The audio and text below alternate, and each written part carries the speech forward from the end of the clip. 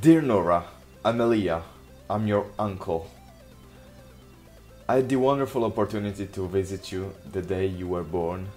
And man, or should I say girl, I was so happy. I had such a blast. I found you really attentive to everybody who was watching you with shining eyes. Yet calm and collective. Every other kid was just there, either sleeping or crying, and you were right there, in the moment, present. That's the way I wanna see my girl. Or should I say niece.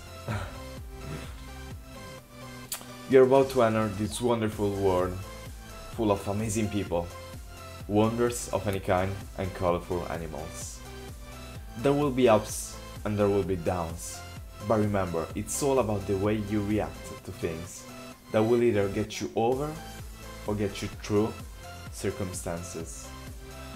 Life is the most beautiful and magical gift you will ever be given. Remember that strangers are only friends yet to be made.